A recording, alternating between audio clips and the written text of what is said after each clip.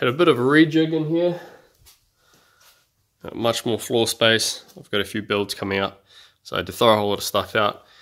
You might remember there was a workbench in that back corner there. I didn't use that much, it was just gathering stuff on top of it, so I pulled it apart, cut it up, and made a lathe stand out of it.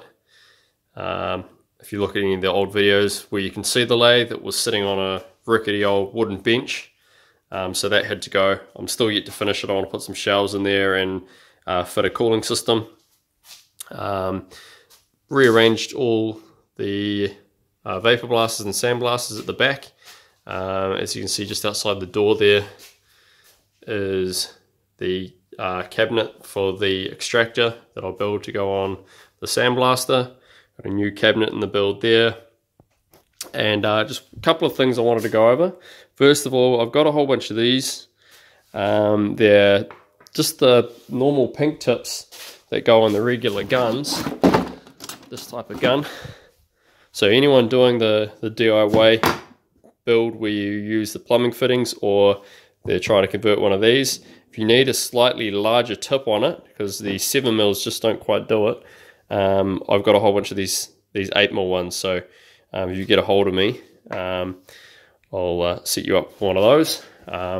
As you can see, I'm running it now, the 8mm in my one, and it just frees it up a whole lot more. So I just got this here.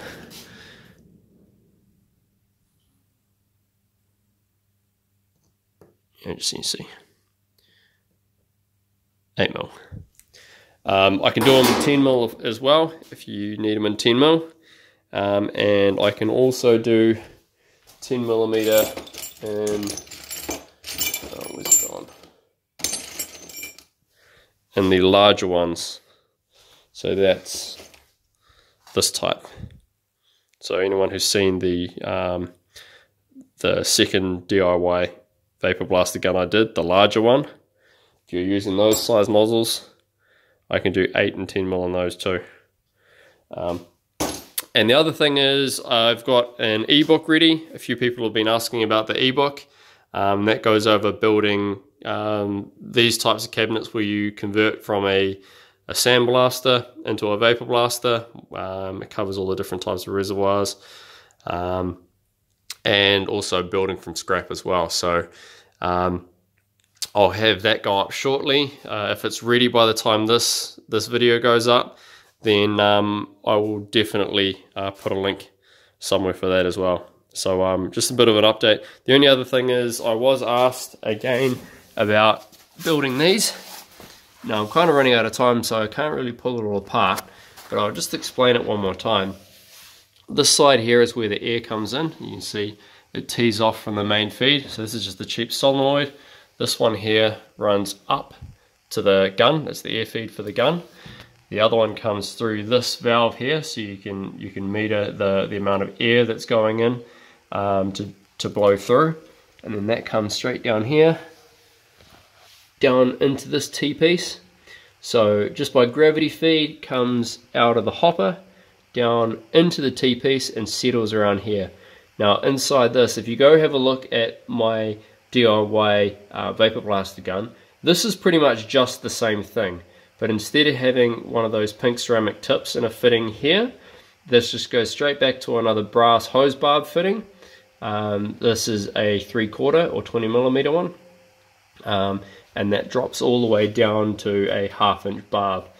So that's all that is. It's just a 3/4 tapered pipe fitting into a 1/2 inch hose barb, and then that side runs up and up through here, and that's the sand feed to the nozzle.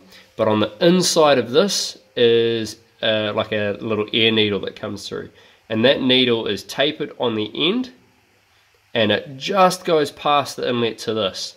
So the directional flow of the air, it's a lot easier, especially with the Venturi action happening up in the top nozzle where it's drawing a whole lot of the sand through. So the air comes through the inside of that needle and blows directly, it just passes through into the port here that comes out into the inside of this hose barb. So that creates a low pressure zone just inside here, and all of that sand that's coming down and just resting in here by gravity is resting right up against this point here, and just that little low pressure caused by the air coming through is just enough to draw it into here. So it doesn't have to be a full-blown air jet, and I think if you did have too much air coming through, it'd probably wear this hose out pretty quickly. So it's just enough. That's what this is for, to drop the flow of the air down so it doesn't blast a hole on the inside of this, and it's just enough to help draw that sand through and then up through the pipe to the nozzle. So unfortunately I don't have time to pull this apart and show it today, but hopefully that answers the questions. Cheers.